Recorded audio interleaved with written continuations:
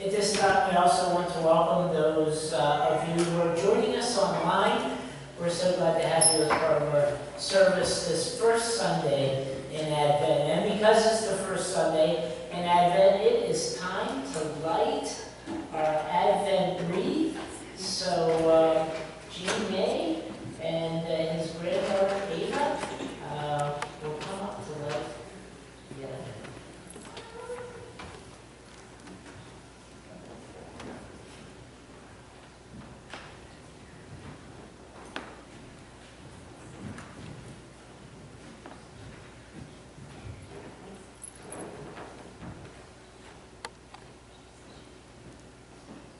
Good morning. Morning. We light the first candle as a symbol of hope.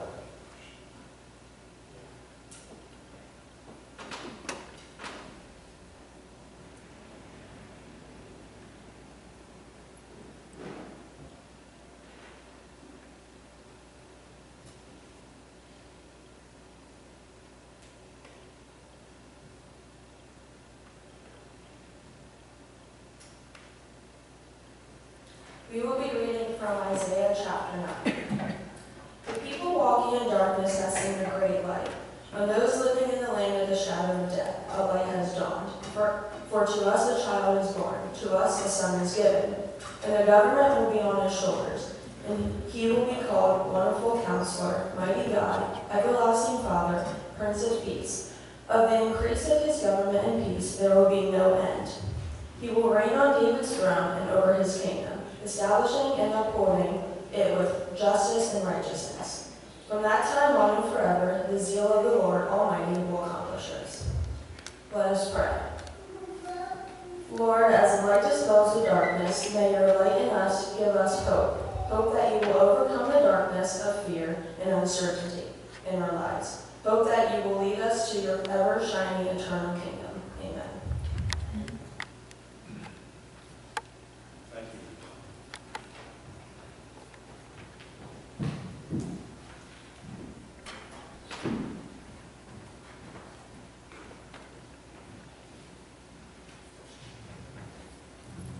I guess it's my turn. All right. At this point in time, we will have our choir anthem for this morning, the first Sunday in Advent. We will be singing "Hark the Herald Angels Sing." I'd like to read a little bit about the history of this song as we've been doing. Christmas carols, as we know them now, were abolished by the English Puritan Parliament in 1627 because they were a part of a worldly festival, which they considered to be the celebration of Christmas. As a result, there was a scarcity of Christmas hymns and carols in the 17th and early 18th centuries. "Hark the Herald Angels Sing" by Charles Wesley was one of the few written during this period.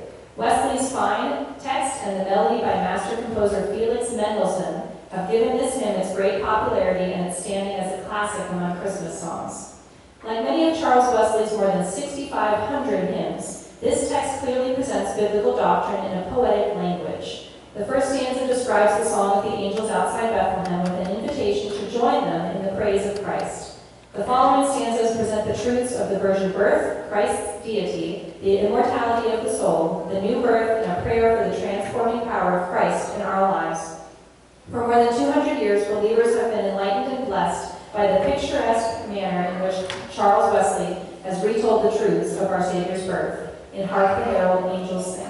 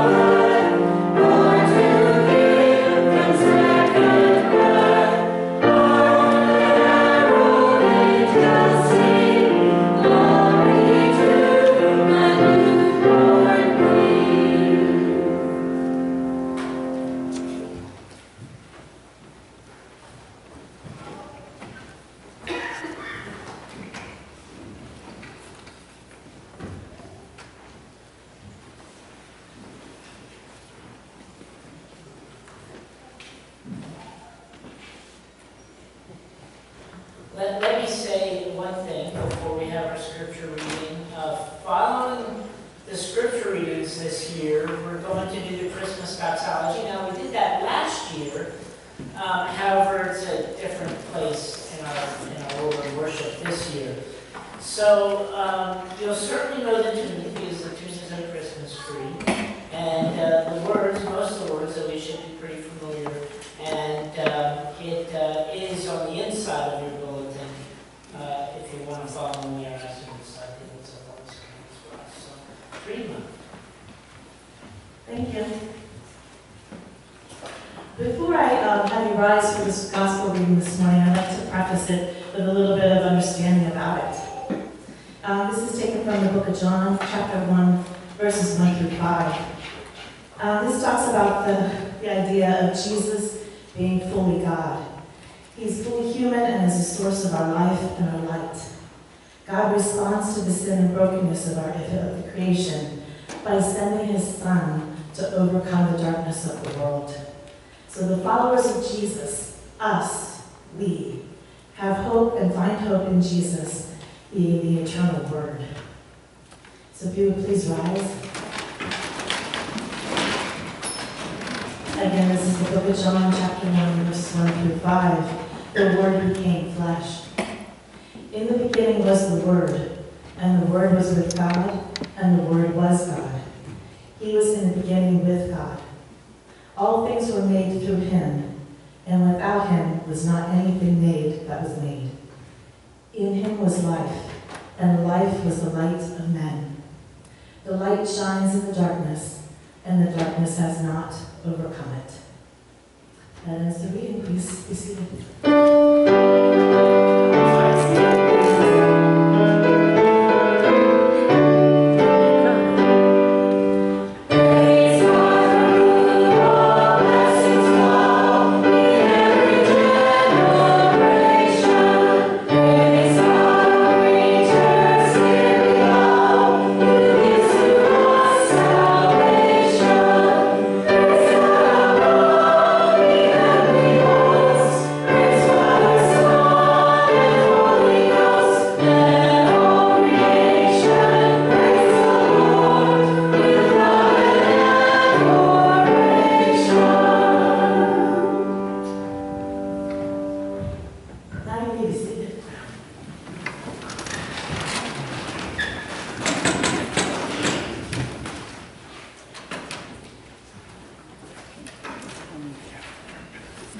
I preached a sermon series back in 2018. That's 5 years ago. And I thought I'd preach the same sermon series again. Well, it won't be new and revised. It's not quite going to be the same thing. But because I still think it's needed. Because the sermon series was all about Christmas in a dark world. Christmas in a dark world. And back then I said, turn on the nightly news and you'll see the darkness in this world. And yet, think about what we didn't know in 2018. Nobody here had ever heard of COVID in 2018. And now we have COVID. There's a war in Ukraine. There's a war in Gaza. In 2018, we didn't have double-digit inflation. We don't have that now, but we did a little while ago. You know, high inflation and all these. We didn't have all that. So you see, I guess what I'm trying to say is the world is still a dark place. In fact, maybe it's worse than it was before, and the need for this message certainly is very great. How do we respond to the darkness around us? And we first need to talk about what the darkness is. The world is a dark place. It's a dark place. Now, when we say a dark place, it's actually a metaphor, I guess. It's a metaphor for the bad and the evil that's in the world. There's a lot of bad and evil stuff in the world. And I think the reason we have this for the metaphor is because when people do things that are bad, they like to do it at night under cover of darkness. So we have that connection. The Bible uses it as a metaphor, though. Listen to Micah chapter 3, beginning of verse 5.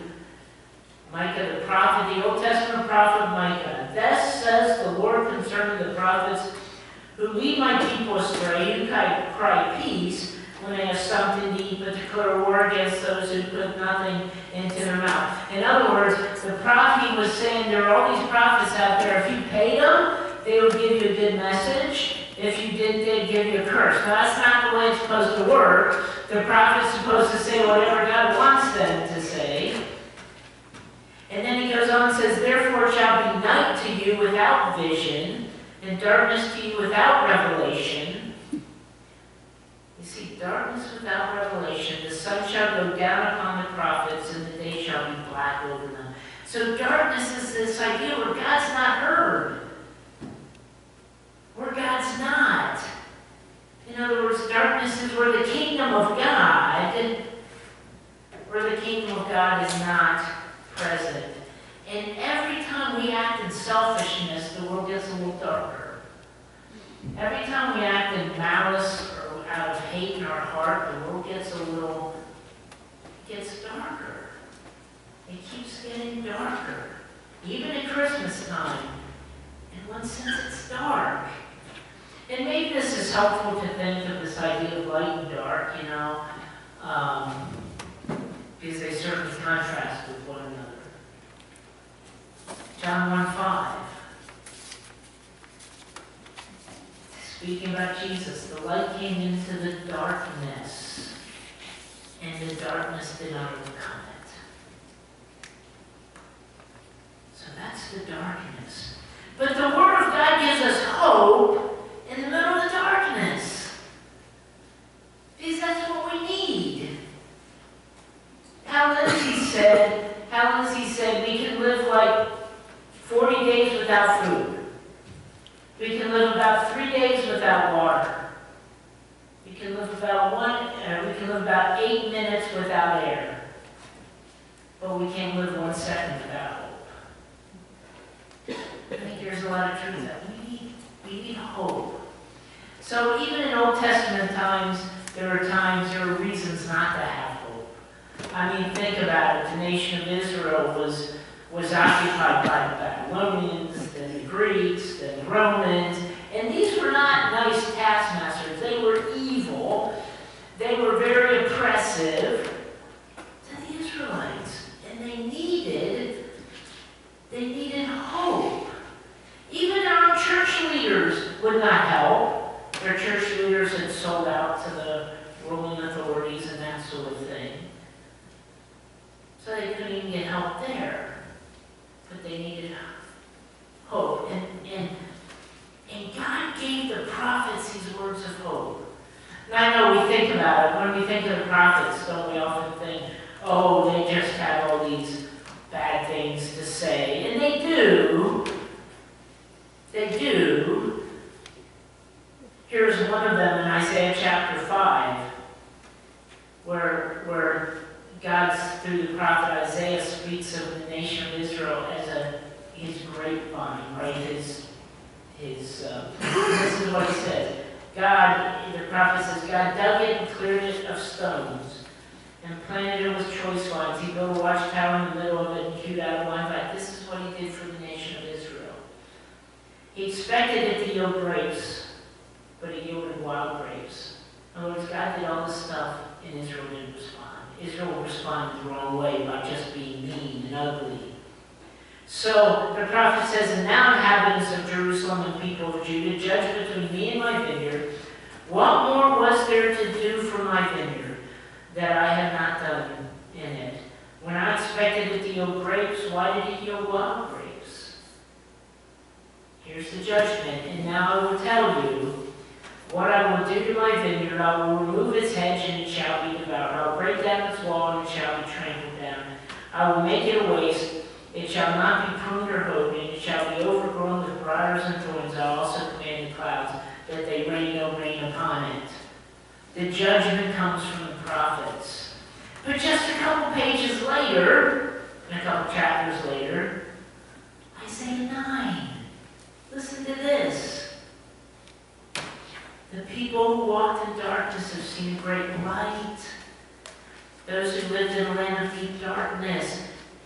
on them light has shined. There's always that hope. Yes, judgment, but mixed with hope is the people need hope. Because we need hope. 9:6, for a child has been born for us, a son given to us. Authority rests upon his shoulder, and he is named Wonderful Counselor, Mighty God, Everlasting Father, Prince of Peace. So our hope comes in the form of a child. It's our hope that comes to us in the form of a child to be born. The child who will rule with all wisdom and power. And that's what God gave hope to the people of Israel for 500 years before that child was born. Because we need hope. Because just look at the world. It stinks. There's so much pain and suffering. But we have hope because of the child. So there's two ways. That child Jesus. We live by hope in Jesus. And there's two ways. One is because of what he is doing for us now. The other is because of what he will do. We go back to John 1:5. The light shines in the darkness, and the darkness is not overcome it. Why is the darkness not overcome it? Because that one, that light, that Christ, is Emmanuel. God is with us. And the darkness tried to overcome the light by putting the light on a cross, by killing it. But they couldn't do it. They couldn't overcome the light. Even today, the darkness tries to overcome the light and tries to overcome and do away with churches. And I think it's fascinating. It gives me hope to know that so many churches in so many places, like Muslim nations or communist nations, they want to get rid of the church entirely. And they haven't been able to do it. The church still survives. Why? They don't have that much power. The darkness doesn't have that much power. Yes, it's everywhere. 5 years ago when I did this message, I said that there are places, there are pockets of darkness in this world. I'm sorry, I don't want to get you down, but I'd almost flip it around and say, no, it's dark, but there are pockets of light in this world. There's light wherever the kingdom of God is, and the darkness can't get rid of it. Remember this verse, James 4:7. Memorize this verse, because it's very easy to memorize, but we need it. Resist the devil, and he'll flee from you. That's simple. But you see, the point is, we can. We have the power. Because we have Emmanuel, God with us. We can resist the devil. The devil will have to flee. The devil will have to flee. Because we have that power. He's Emmanuel. He is God with us. So we have hope because he's with us. But we also have hope because of what he will do. In Mark chapter 13, talks about when he, Jesus, will come back. Starting in verse 24, but in those days, after that suffering, the sun will be darkened, and the moon will not give its light. The stars will be fallen from heaven, and the powers in the heavens will be shaken. This sounds scary stuff. But listen to the next few verses. Then they will see the Son of Man coming in clouds with great power and glory. Then he will send out the angels and gather his elect from the four winds, from the ends of the earth to the ends of heaven. And we'll be together. We have hope. Because he's going to overcome all this. He's going to overcome this world. I don't know if you've ever thought about this, but when you go back to Isaiah 9,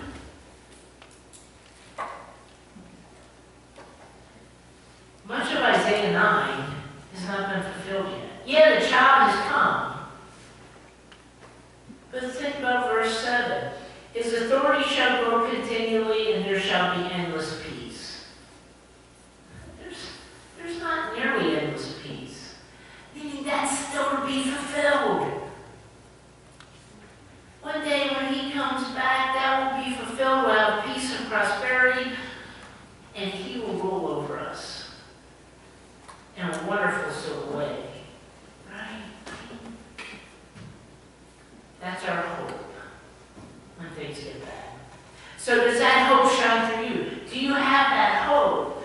Does the light shine through you into the darkness?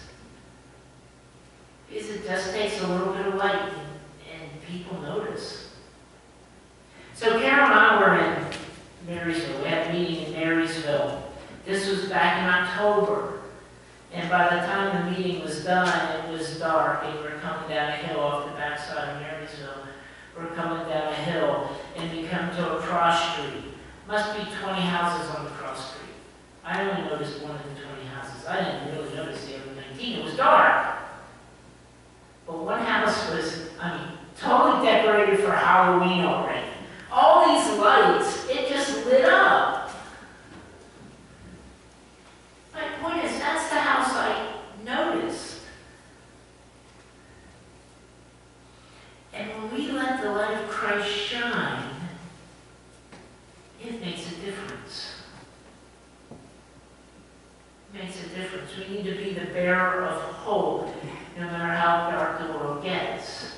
One of the darkest times in our nation's history was the Civil War. And if you go, there is a battlefield. If you go to the battlefield in Fredericksburg, Virginia.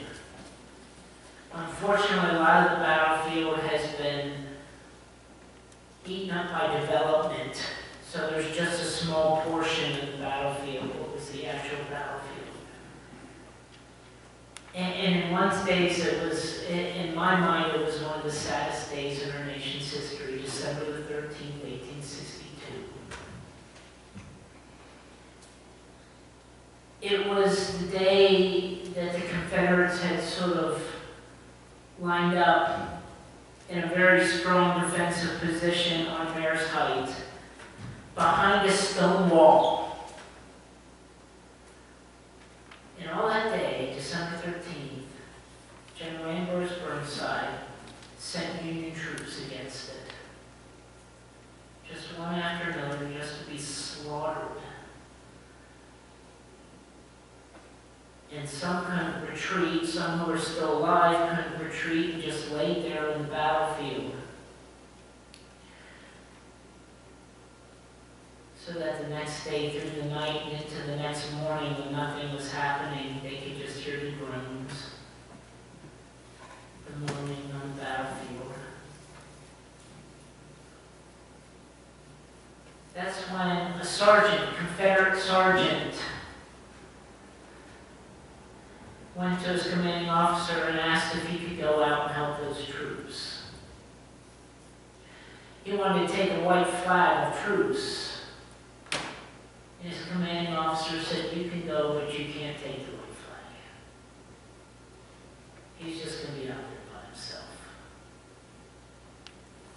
And Richard Kirkland took several canteens. He went back and forth, actually, from his lines back and forth. Canteens, blankets, remember it's the middle of December, to take care of those Union troops lying in front of their lines.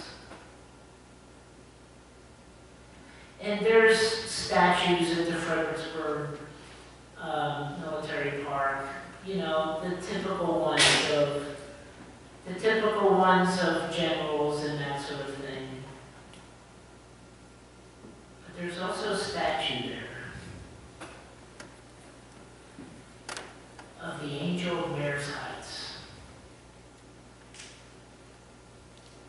laying with a wounded Union soldier with a canteen.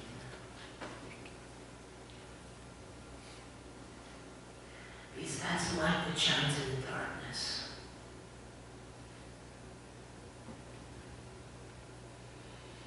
And that's what we're called to do.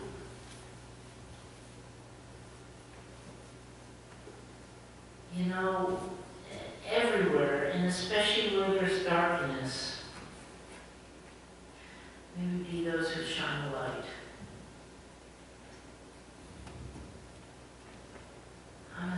got to run to the middle of the battlefield. Even though there are people who are doing that to help other people right now in Ukraine and Gaza and places like that. But how can you shine your light into this dark world? This meal we're getting ready to have. You know, it was a dark day when they crucified our Lord. It was very dark indeed. And 3 days later, he was raised from the dead so that indeed the light still shone.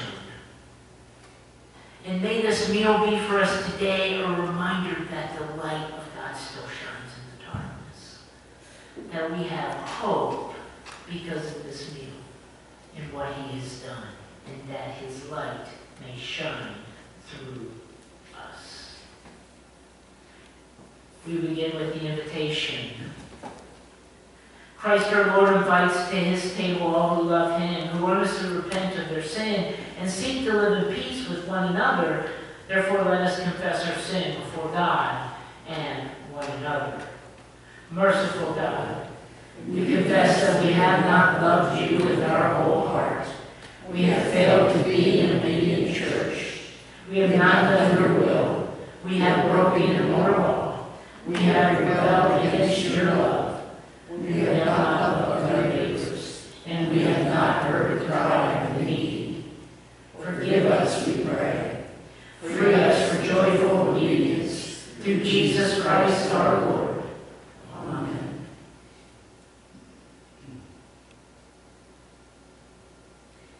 Hear the good news: Christ died for us while we were yet sinners. That proves God's love towards us. In the name of Jesus Christ, you are forgiven. In the name of Jesus Christ, you are forgiven. Glory be to God. Amen. Amen.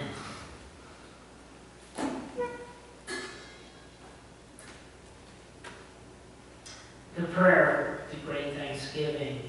The Lord be with you. And also with you. Lift up your hearts. We lift them up to the Lord. Let us give thanks to the Lord our God. It is right to give our thanks and praise. It is right and a good and joyful thing, always and everywhere to give thanks to you, Father Almighty, Creator of heaven and earth. And so with your people on earth and all the company of heaven, we praise your name and join your unending hymn, Holy, holy, holy Lord, God of power and might. Heaven and earth are full of your glory. Hosanna in the highest. Blessed is he who comes in the name of the Lord. Hosanna in the highest. Holy are you and blessed is your Son, Jesus Christ. By the baptism of his suffering, death, and resurrection, you gave birth to your church. You delivered us from slavery to sin and death, and made with us a new covenant by water and the Spirit. It was on the night which Jesus gave himself up for us that he took the bread. He gave thanks to you, Father. He broke it. He gave it to his disciples, and he said, "Take and eat. For this is my body given for you. Do this in remembrance of me." When the supper was over, he took the cup again. He gave thanks to you, Father. He gave it to his disciples and said, "Drink from this, all of you, for this cup is my blood of the new covenant, poured out for you and for many for the forgiveness of sins. Do this as often as you drink it in remembrance of me." And so in remembrance of these, your mighty acts in Jesus Christ, we offer ourselves in praise and thanksgiving as a holy and a living sacrifice. In union with Christ's offering for us, as we proclaim the mystery of faith, Christ has died, Christ is risen, Christ will come again. So pour out your Holy Spirit on us gathered here and on these gifts of bread and wine. Make them be for us the body and the blood of Christ, that we may be for the world the body of Christ, redeemed by his blood. By your Spirit make us one with Christ, one with each other and one in ministry to all the world, until Christ comes in final victory and we feast at his heavenly banquet. Through your Son, Jesus Christ, with the Holy Spirit and your holy church, all honor and glory is yours, Almighty Father, now and forever. Amen. Amen. Today will actually be, you'll be served communion in the pews. We'll bring the trays around with the bread. We ask that you take the bread and you just hold it, because then we'll all commune together. The same way when the cup comes around. Just one little word of warning with the cups, and that is that sometimes they stick a little bit. So just gently rock it out if you can. If you squeeze too hard, they will break. So just sort of rock it out gently, and you shouldn't have a problem getting it out. The table is set, and it's the table of our Lord Jesus Christ. It's not a United Methodist table, so you don't have to be United Methodist. It's not St. John's table, so you don't have to belong to this church.